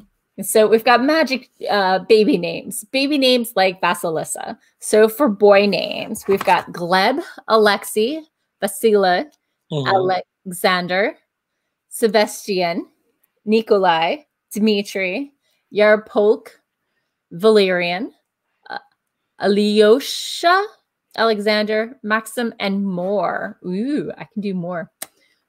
Girls' names and gender-neutral names. Ilya. I might do Ilya for the uncle. Doom. So, Brilliant. That's a good one. So, okay. Let's see. Now I need to name her dad. I'm not naming anyone Doom. No, I'm just amused that it's there. Right? So let's see names that go with the uncle's name and see if Arcus, Raymar, Andre, Giauz, Yakim, Nikita, Dima, Sakari, Genya. Genya. I'm thinking Genya for dad.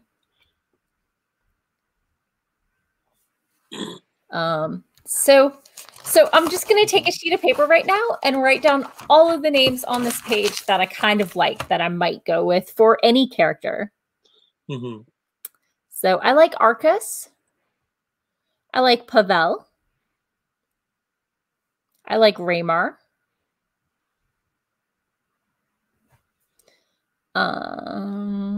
Nothing else that I can pronounce that I like there. You don't like Sebastian or Nikolai? I think they're a little Dimitri's a little overused. I love them all. I named my Kindle Sebastian, so it goes Bastion for short. Yeah. You definitely have a place in there where it's like, if I use this name, people will understand how to pronounce it, but it is incredibly overused. Right. But if I take a slightly more obscure name, then you'll still get the color and the culture in there. And there's still a decent chance that people will be able to understand it. I'm going with Daria. Polina. I think Polina's going to be her cousin. I think you're actually looking at a different tab than what you're sharing. Oh, I'm sorry. Let me switch back. Because I'm not seeing any of those names that you're mentioning. You're right. You're right. Let me look. I think I like Yarrow Polk. I would assume he'd go by Yarrow or Polk. Salem is a place in the States with a certain history that I don't necessarily.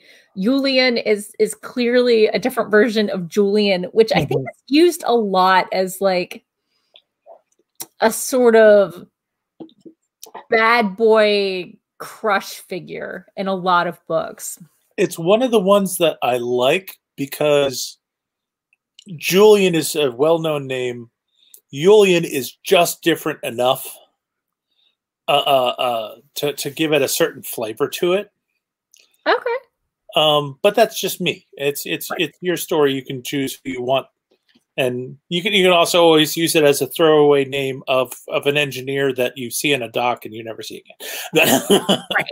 Okay. I'm going with Jana. I like Jana with the ZH. I'm assuming that's a J sound. Venora is nice.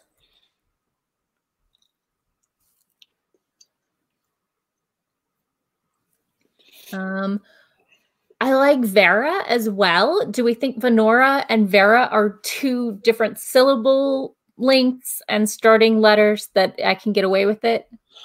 It sounds like a pair of twins. Or sisters if they're doing the same letter. So I'm looking at some more boy names because I want to get at least 10 on my list, and I have 6. So let's see. Rastko. He sounds like a rascal. Toru. Rothgar, I'm not going with. I like Ritsu. I like Antonin. Vlad is overdone. Yeah, just a little.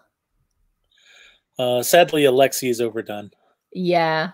And Michael with the new spelling.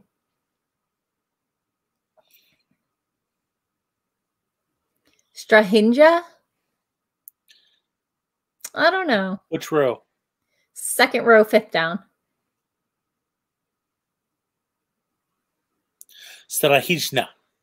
Ah, okay. Strahizna? Something like that. Brinjar? I'm very good picking up the sound sets for different languages and very bad with remembering the vocabulary. I once caused a friends to completely fail out of Rock Band because of my horrid German pronunciation singing Du hast.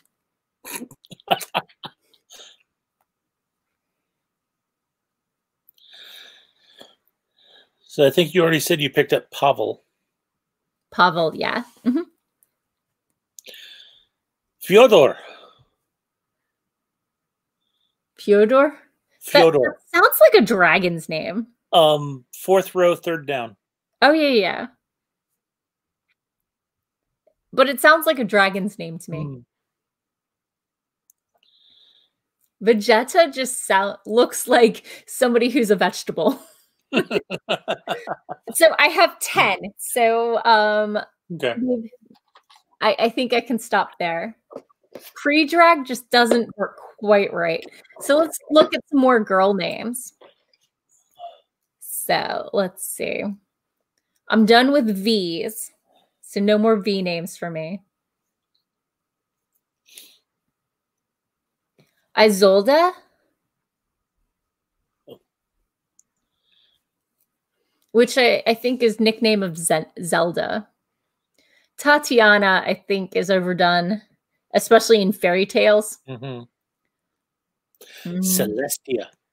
Zoya sounds like an aunt or a grandmother.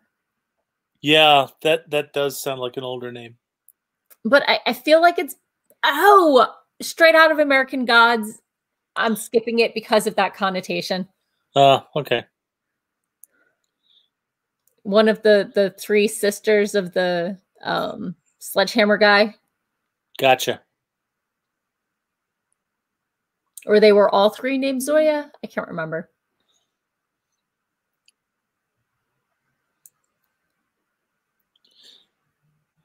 It's really funny when you go to look for what you think of as names in a different language and you start seeing things that you recognize, and it's like, wait, when did this become mainstream in my I've always liked the name Fallon.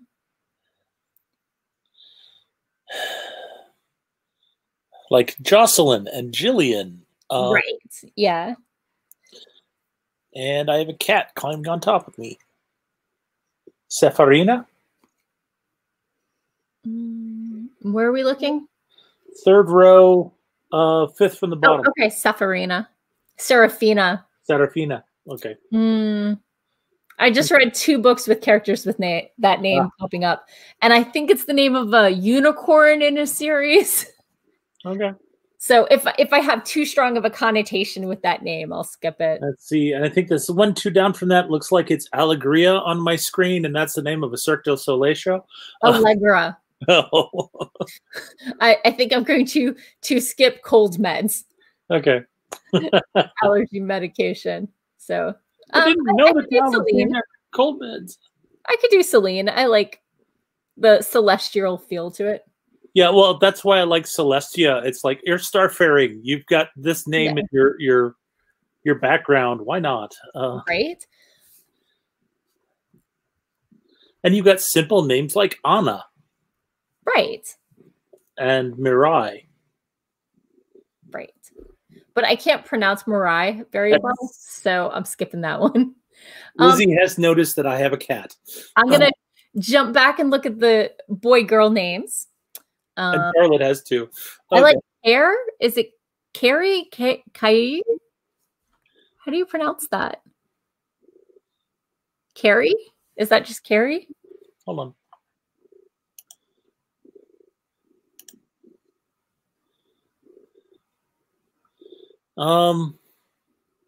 I don't know. I like Setsuna.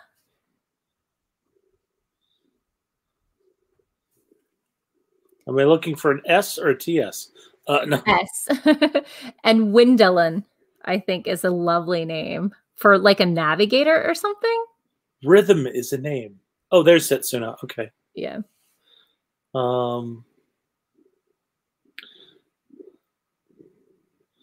And somebody's going to be named Sky, I think. Yeah. Yeah. Sky is.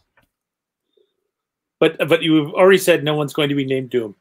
No one named Doom or Sasha. So, okay. I need one more girl name. Kyo? Is Kyo really Russian? Maybe I'll go Amu. And no. Sometimes it's really surprising how names will cross borders and blend into the language. Well, I have no girl T name, so maybe Tamaki. Toru, Tamaki. So. Yeah.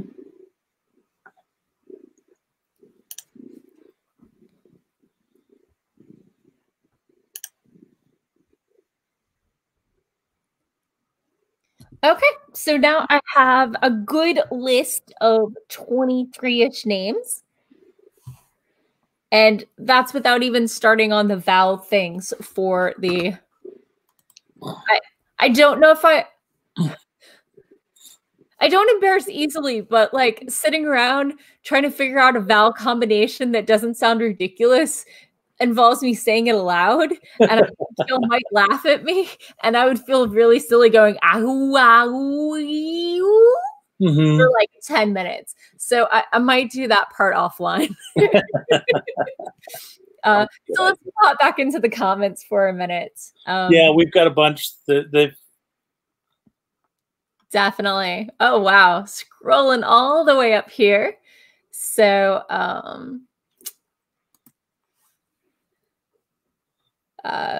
Charlotte says sometimes the character just becomes one that has a complicated name. And MM Ward says the real world details change so fast. DL says that I read one book and 2 characters had the same first 3 letters, and I was so confused for part of the story because I thought they were the same character. I definitely have that issue. Lizzie says, I barely rename characters, though for Lilia's name used to be Olivia. I had one named Lillian, and I changed her name to Lilivan, just to sound slightly less British. Yeah, I After doing my first draft of Perils of Prague, I had to go back through and search for variant misspellings of harmonious, just to make sure it was all spelled consistently. Oh, I had a last name that had 3 different spellings that I sorted out just before I submitted it to Pitch Wars last month. Chandra says their name is typically masculine in India. So definitely people taking names from other cultures can use any way they want, or within their own culture. In the States especially, we have a big tendency of taking male names and using them for female children, and also taking last names like Madison and Reagan and that sort of thing. Taylor. Well, and some cultures will use a name that's traditionally masculine for children of both genders anyway. Right. It's just that for some reason it's more popular during a certain time period for masculine children or feminine children. But. Right. Like Robin used to be a very male name, and now it's a very female name. In the States. Elsewhere, obviously different trends may hold. DL says he's only renamed 1 character, and that was because he had to. It was originally another author's character, but had to change it at the last minute. Definitely. Yep. One of the characters in Perils of Prague was actually generated by somebody in my gaming group, and I've renamed them so I could borrow the character. Oh, lovely. Wipe the serial numbers off. Right. Emma Ward had a character that she had her nickname before she had her name, the character's name. Definitely, I've had that happen. So has DL. Lizzie shared her other characters are, Denver, Callan, Raylan, Brandy, Paxton, Sage, Jessa, Kendall, Isla, and Jasper. And there's more like Matt and Sarah, but they're like not really used in the book. DL knew they wanted the nickname to be Callie, but took a minute to come up with it being short for Callista. I can see that. I've got a fantasy YA book where the main character is Casey. And that was her nickname. I knew her initials were K and C, and it took me a while to figure out what her actual name was. My uncle's dog is named CJ, and it doesn't stand for anything. But you can get away with that a little more with dogs than girls. So Lizzie says that she needs to find a way for Kendall to have purpose because she hasn't written her yet, but already know she's going to be flat, and she has ideas for everyone else. So does she want to go to college? Do her parents want her to study something different than she does? Does she have a boyfriend that she'd rather be spending time with? Does she have somebody who is harassing her that she wants to avoid? You could always start with, her goal is to not live up to other people's expectations. And during the story, she figures out what her own are. Or sibling rivalry. Maybe she is always compared to another sibling who is amazing, or vice versa, and she feels like she can't step out. There are a lot of ways to go. So I'm not sure quite on the age range, so I might be out of line, but just some random thoughts off the top of my head. Charlotte says they're doing some reading right now, and all of this is making them want to write. Well, you can write anytime you want, but we've got 6 days till NaNoWriMo kicks off. Lizzie needs some names for her Christmas and New Year's books, but don't even know what their character roles will be. And I totally understand needing to know who the characters are before fitting a name to them. And then everybody squeed at the cat. The cat, because cats are always welcome on my live stream. Always, always, always. Lizzie has never written fantasy, but has a mermaid trilogy idea and wants some of the mer creatures to have magic names and normal names when they're in human form. Ooh. Are the names going to be related, or are they going to be totally different and like have a different language almost feel to them? Lizzie says it's also a standalone idea. MM Word, worship the feline overlords, give them all the pettings. And Chandra definitely gets emails at work to Mr. Chandra because people see the name and make assumptions. Lizzie says, my last name is a male's first name. Yes. Yeah. There are definitely a lot of names that work like that. And Lizzie used to have one coach who called her Franklin, and it was like I was being called a boy's name. The struggle. Yep. And then Ward says, for decades, naming boys after places was so popular. Interesting. So,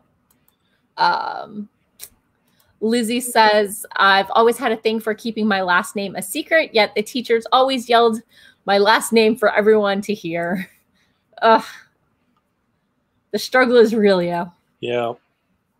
DL said he had permission to use their character, but we just didn't see eye to eye on a few things about the character. So I eventually just changed the name and a few details and kept rolling. Yep. That's fair.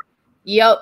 Lizzie says that Kendall is one of the best friends, but she doesn't do much. She's 17, she's Black, and maybe I can make that part of her some committee. So, like, make her part of some committees. Give her some activities. Right. Is she part of the after prom party committee? Because that's always fun. Or the decorating committee? Are they doing it at the school, like old school proms? Or I hear kids these days go to proms at places that aren't their gym. Who knows? Lizzie says for the mermaid and the mer creatures, their magic names are going to be different than their human names. MM Ward says Little Flower was the nickname, and the character became Daisy because some characters saw her as a flower, and the antagonist called her a weed. That's how you do bad. Right? And then they hop back in time to an era where the word for her name didn't exist, so she took the pseudonym Fleur. Yeah. Legit. Chandra says her poor brother has 3 first names. Oh. Yep. Lizzie says, I was thinking Rachel for the Mermaid Trilogy, but that's for her human form, not her mermaid form. So that makes me think of Rachel Bloom and her song, I Was a Mermaid and Now I'm a Rock Star. I suggest you look it up. Rachel can be crude. She's one of the producers and the star of the TV series, The Crazy Ex-Girlfriend. I adored everything about the show except watching it because it was a train wreck. But I watched all the music videos. This is not part of the show, but it's part of the reason she got hired to do the show. Yeah. I want to shout out to I'm getting leaked here somewhere. To Chandra about her brother with the 3 first names. I remember Ben Bova in his book The Dueling Machine had a character whose name was Hector. They said, is that your first name or last name? Both. And later in the story, it referred to him as Lieutenant Hector H. Hector. And it's like, were his parents just really struck by a lack of creativity? Did they really name the child Hector? Oh, have you seen the gaming one about, I can't remember what the first name, but it was like Kevin with a C. And the first name was Kevin, and then the last name was with a C. Oh, yes. And they were just messing with the GM. Yeah. My last name is with a C. Right? So DL says he's got a character where she has 2 different first and last names. And Lizzie says Kendall isn't on the homecoming committee. Oops, I didn't plan who was on the committee with Lily in Denver. DL says Josie Ballard and Jakal Drumright. And then everybody's laughing at Hector. Yep. Chandra asks, is that like Humbert? Humbert, yes. These names are killing me. So I had super fun with my names for my middle grade story. My main characters are Gom and Midgie, and their other friend that they're closest with is Alum, and just like I wanted ones with hard consonants and that bounced off the tongue nicely, and so I just played around with sounds and literally jam on the keyboard and then put in spaces and see what works. And that's one way to find some really cool names. Another way to find unique names is to take names that really exist and then change a letter or three. Yeah. And that's one way to get names that feel almost natural without being familiar. So, Lizzie says she's always thought about characters named with the same first and last name, like Frederick was an idea. MM Ward loves Ben Bova. Utopia had a character named Wilson. Lizzie, a favorite name she picked out was Raina, and the girl protagonist in the last book I refer to as Rain. So yeah, names are super tricky. I highly recommend my have a list of names. You can either do the GL thing and have them already assigned to the people, or just have them to, select from as you go through. MM Ward suggests Walter Walters. So, I'm looking for a website if you wanted to talk for a minute, Doc. Then one of the neat things about the Scrivener's name generator protocol is that you can determine how many names it generates. I think by default, it only generates 10 or 20. But if you're really picky, you can tell it to give you like 50 names. And you can either have it give you a first and last name, or all first, middle, and last. And it does have different libraries of first and last names for different cultures. Actually, while you're doing that, let me fire up Scrivener. We'll see who actually has something to share on screen with people first.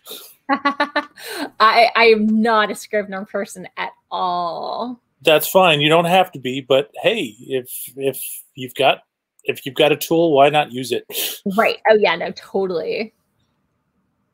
And if you've got a cat, why not pick her up and show her to the audience?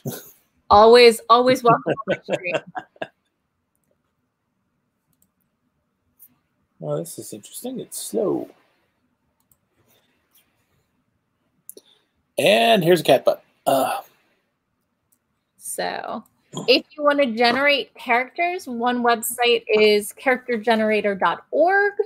Another one is Hero Machine. Although some of these do require Flash and may stop working at the end of the year. Where's the one I just used last week? I don't know. I can't find it. I'm very frustrated.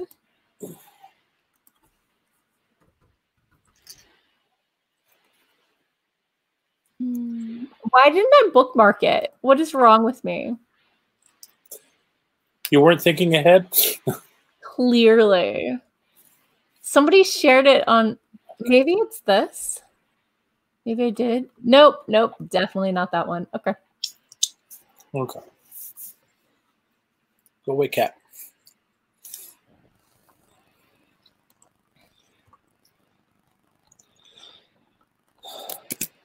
Okay.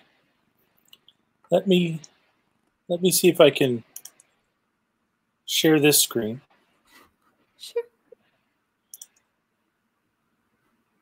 Never tried this before. Maybe I'm the only one who can share screens. I don't know. It's giving me options. Oh, good. That's promising.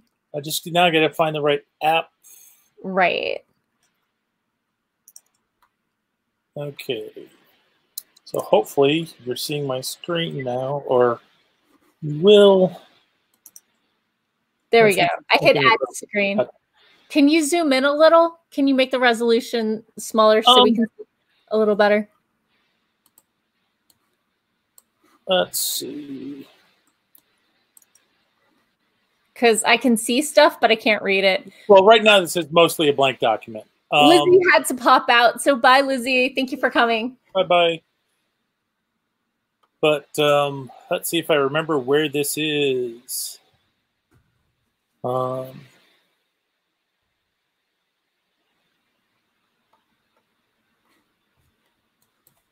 So in Scrivener, under Edit, under Writing Tools, I did remember where it was.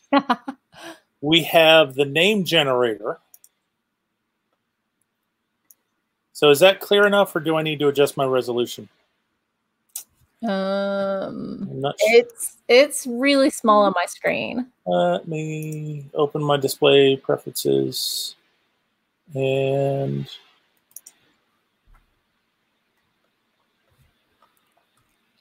is that better? Yes, there we go. Okay. All right.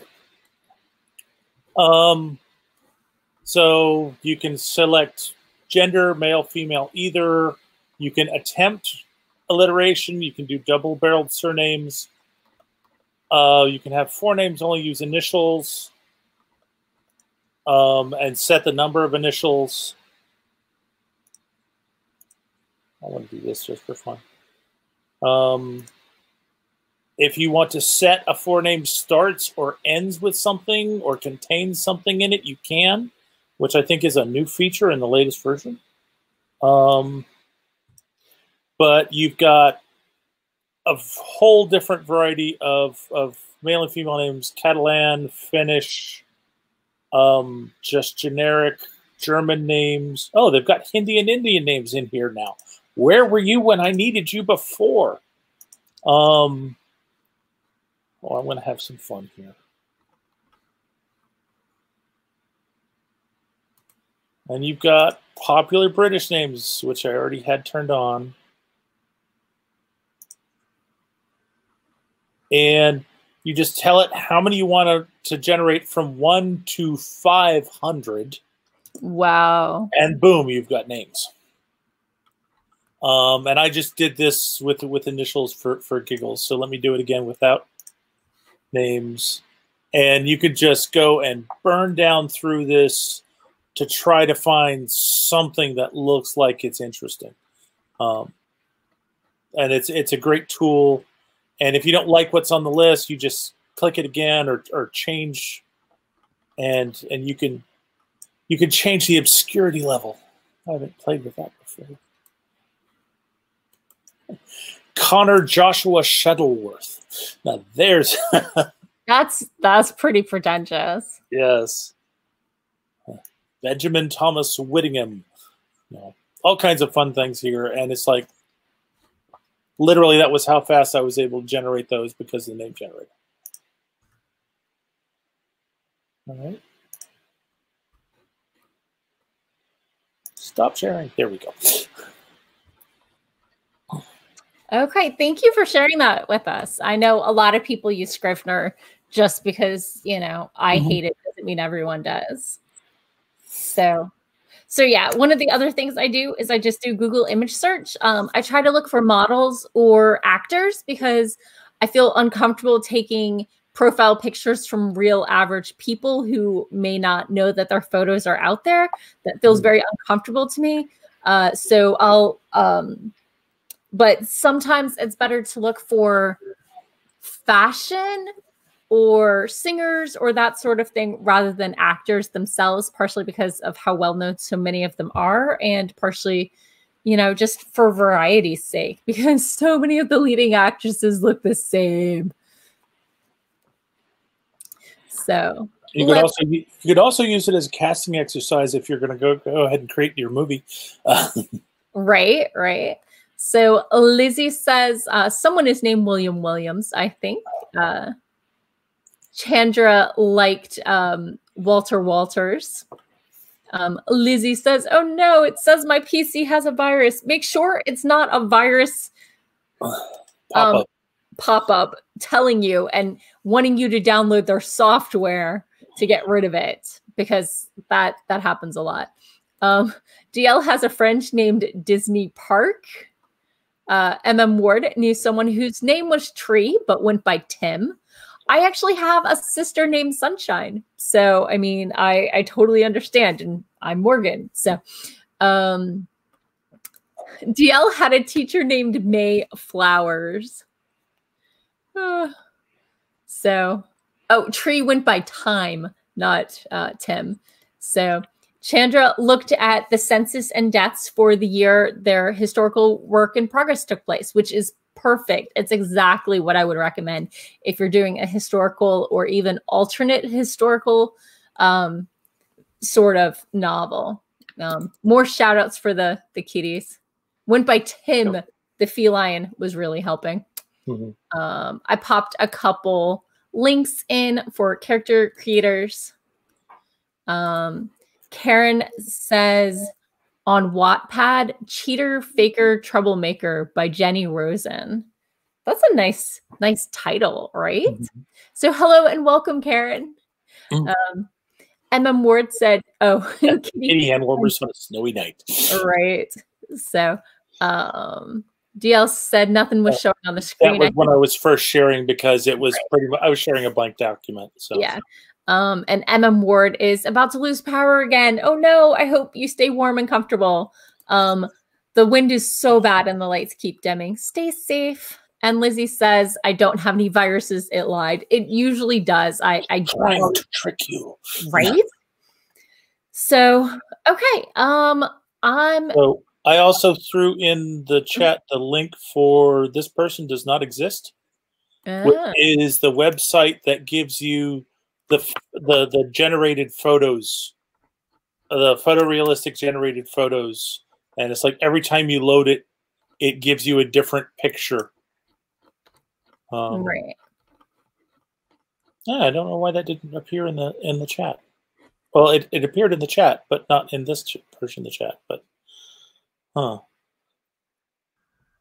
weird. I don't know. Anyway, but it's there. I can see it. But like I said, if you just need random images to figure out what somebody looks like, you can keep reloading that and save off images that you like.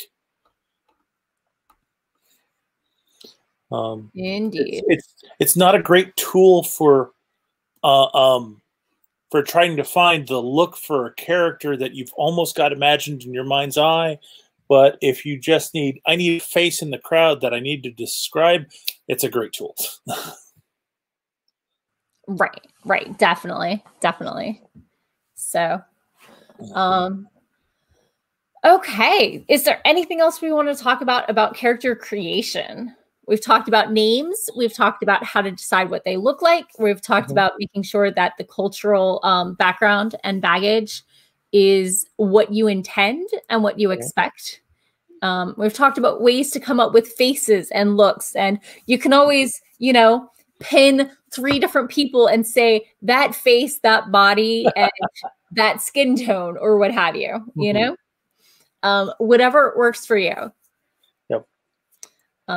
So those are my 3 main things that I do when I'm creating, and I've got my lovely list of names, so I am set and ready to go with that. And the thing that I always come back to when looking at building characters is why are we interested in this character? Yeah. Is there something about this person that is special?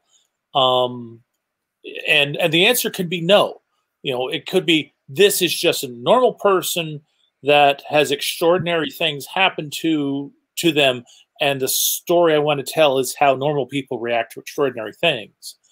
But if you have in your head why this person is important, why this person is interesting, then you can put that into your writing more easily, and you won't have to have people come back and say, why should I care about this character? And the answer is, you shouldn't care about this character. You should be going out doing your job in the world. But you're here reading for fun, so enjoy the damn story. I hate that question. Why should I care about this character? Why should you care about any character? Because they go on fun adventures and things happen. Yeah. And they live through it because they're persistent. Yeah. So, persistence matters. So for those who dropped in late, we talked about ways to try to avoid stereotypical characters. When you think of like a coffee barista or a policeman, there are certain attributes that are probably going to come to mind. And one way to stop or prevent yourself from having a character that seems stereotypical is to come up with a list of adjectives.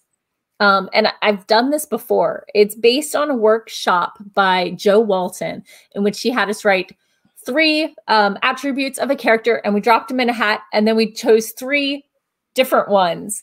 And then you try to visualize what sort of character and what sort of world this character might live in.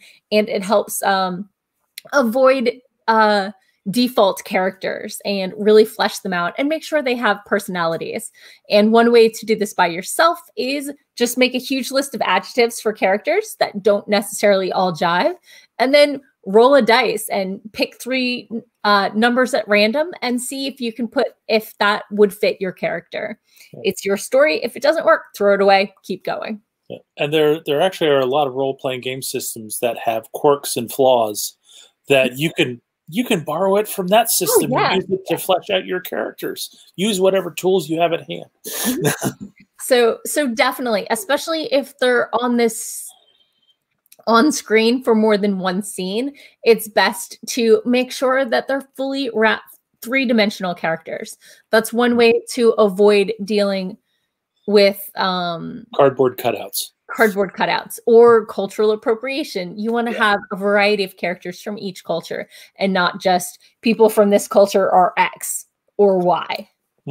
By having a variety of characters from different worlds and different backgrounds and different cultures, you can have a diverse world without falling into stereotypes or one-itis. So, hello, Spence. We're just wrapping up, but you can always watch it in replay. But we're glad you came out anyway. Definitely. So let's go ahead and give our outros, unless you had anything else to add. I know I've been talking a lot. I just wanted to say, did we want to ask the audience if they had any other questions? Definitely. Are there any things that you get stuck with worlds building? Are there any tips or tricks that you found that really help you move forward? Let us know. So DL says he uses D&D attributes with some of my characters and their interactions with others. So yeah, a lot of us who come into writing are coming from role-playing backgrounds because story building appeals to us. Lizzie loves the naming thing. So yay, I'm glad my trick helps. Spence goes, curses! Oh, well, y'all have been up in the background getting more watch time. I hope the baking went well today. Let's see. Any more comments or questions? I don't want to rush anybody. Looks like Lizzie's saying goodnight. Right. I saw that. So... okay, well, thank you all for tuning in. And next week, I'm going to be back at my normal 4:30 p.m. Eastern Standard Time. No more daylight. Remember the time change next Sunday if you're in the States or places that follow daylight saving time. And I will be at 4:30 Eastern Standard Time with my first live stream NaNoWriMo sprint for the year. So we're almost there. Yep. This time next week will be NaNoWriMo. So thank you all for coming. Go ahead and give your outro, Doc. All right. I am Doc Coleman, steampunk author and author of The Perils of Prague. You can find this and all of my other works on Amazon by searching for Doc Coleman. You can find me at doccoleman.com and at swimmingcatstudios.com. It's been my pleasure to jump in here and help out at the last minute. And have a good one. Get ready. Go right. And I'm Morgan Hazelwood. I am an unpublished fantasy writer with an addiction to hitting all of the writing panels at every writing convention and then blogging about them and vlogging about them and podcasting about them. I have a problem. We all know this. And I now do live streams on Sunday evenings where you can write, you can craft, you can just hang out. No obligation to actually be productive. So thank you all for coming. You can find me at morganhazelwood.com, morganhazelwood.fireside.fm, YouTube/Morgan Hazelwood. Sensing a trend here. On Twitter, I am Morgan Hazelwood because somebody is camping on my name. Oh. But yeah, Morgan Hazelwood everywhere, and looking forward to seeing y'all again next week. Have fun, and I hope the writing goes well. Bye-bye.